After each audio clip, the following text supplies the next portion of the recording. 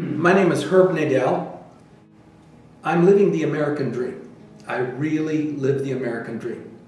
I've been able to travel all over the world. I have a beautiful home and a wonderful family. And why do I say that? Because I come from a family where my father wasn't terribly productive, rather troublesome fellow, and we didn't have much. So the fact that I was able to get an education at LA Trade Tech with almost no money to support myself during the course of my going to school is really remarkable and something for which I'm grateful and very proud.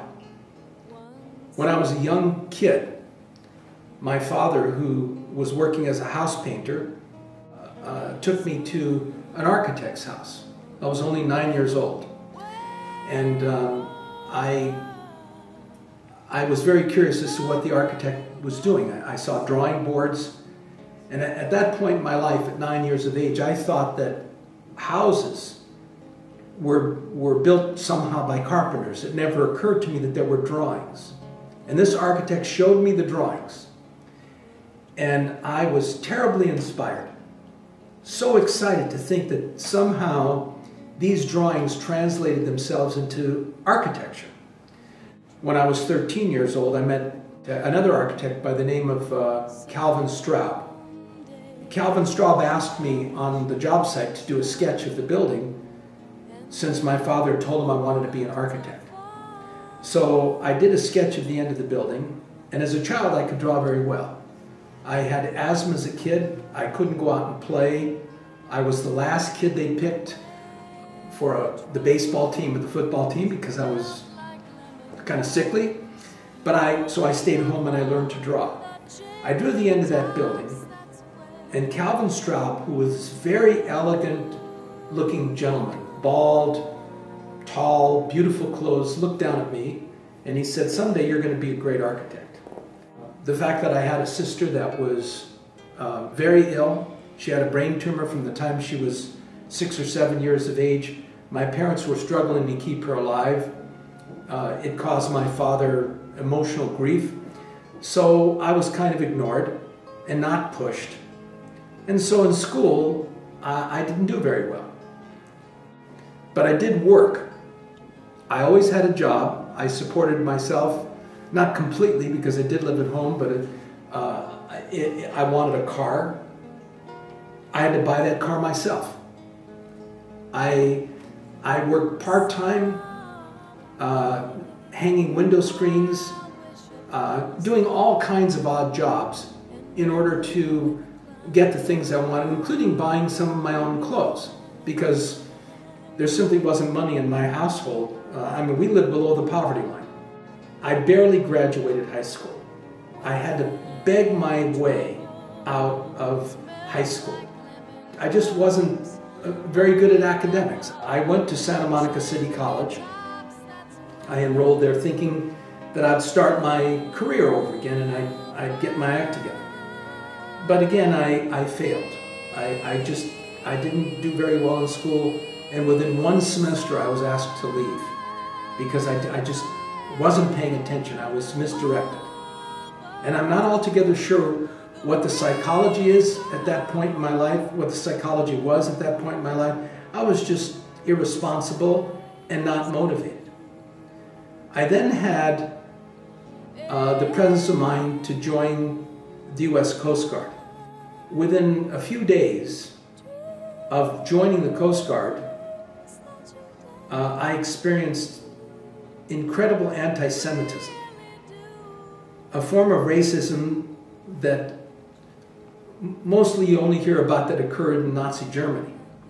It was a life-changing experience. I was in boot camp for 3 months.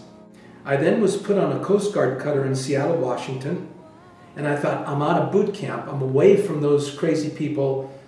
And when I got on the ship, the bosun's mate, who was in charge of the recruits that had been assigned to the ship, said, "Where's Nadel?" What they did to me while I was on board that ship for 3 months was unbelievable. They had me working 18-hour days. I ran the laundry, and then I also stood a 3-hour watch, working 18 or 20 hours a day, and they wouldn't let up on me. An officer threatened me one day, so I told him off, which you don't do. So they had a captain's mast, and the captain of the ship said to me, he said, "How dare you talk to an officer?" And I said, "Am I not allowed to defend myself?"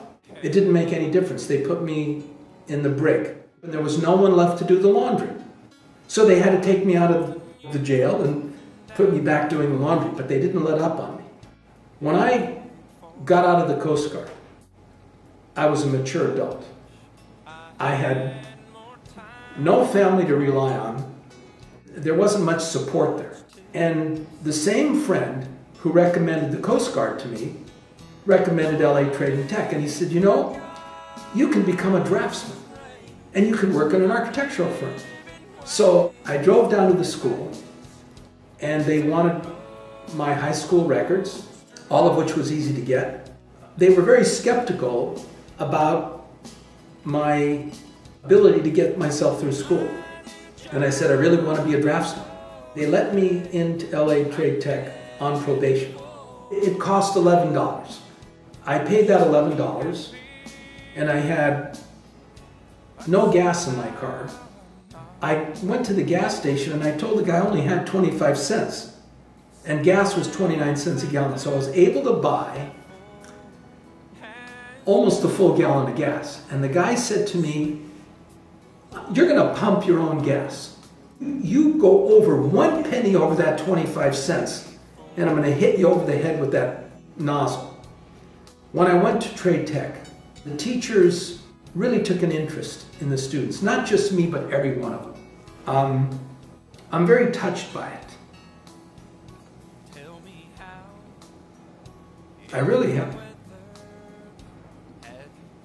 Can you stop that? Yes. I was very inspired by the teachers, particularly Mr. Horie, who was of Japanese descent, and he was part of a firm called Cashion Horie, and they did wonderful architecture. They paid attention to what I was doing. They showed interest. They coached me. I finished in 1.5 years rather than 2 years. I like to say to younger people, you get out of things what you put in them. I put everything in that school. Mr. Horie said to me, "You got to go to SC. Don't just stop at being a draftsman. You have a lot of potential." I got good grades. I got straight A's and everything at Trade Tech. I was so excited about I couldn't wait to go to school every day.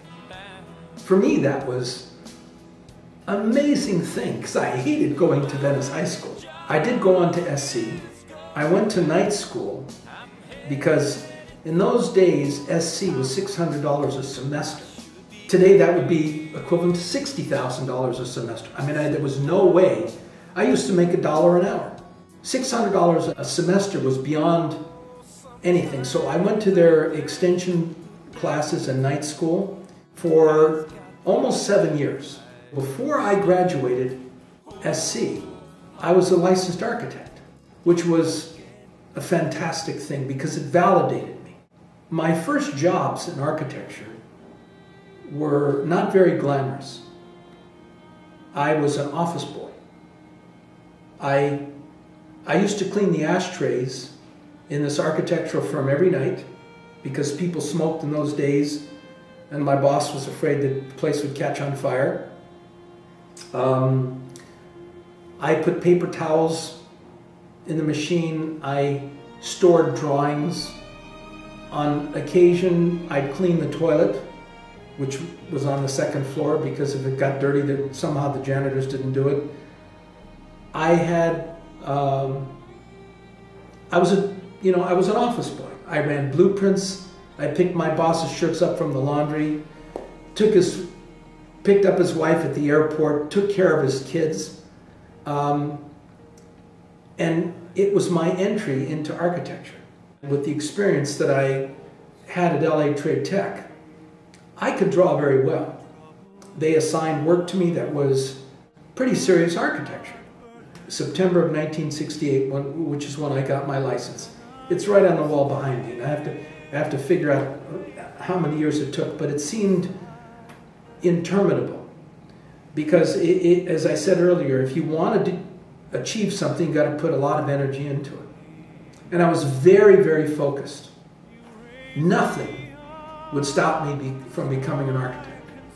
When I look back on my life and my career, it isn't about money. It isn't about awards. It's about the people I've met, the people that have helped me.